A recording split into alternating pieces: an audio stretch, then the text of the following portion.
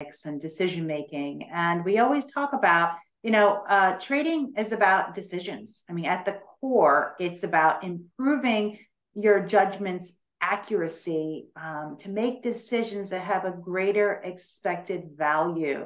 And of course, we're human, so we have biases and heuristics, and we need to minimize the mother of all biases, which is overconfidence. And so we tend to have too much confidence sometimes, and we need to accept that we do make mistakes. So that leads me to the next part of this question, which you talk about extensively in your book, risk management. And last time we met, you brought up a fantastic point. Reduced position sizing is a great way to minimize risk and reduce emotion. Could you please talk about that as well as your overall risk management thinking, please? Sure.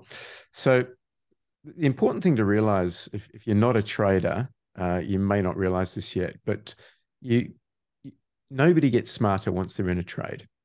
All right. Once you put a position on and you're in a trade, emotions can start to stir. All right. And when the emotional brain is in control, your ability to make high quality decisions is compromised. All right. The executive brain kind of steps aside, and the emotional brain, the lizard brain, kind of takes over, and it's not as good at making decisions. So anything you can do to keep the emotions very low level will help the executive brain to run the show. And I always say, if my emotions stray beyond mild contentment to mild disappointment, I'm trading too big. And I need to either reduce my position size or reduce the number of positions that I have on, but I've got to get less risk. I've got less risk exposure. I've got to take risk off my book.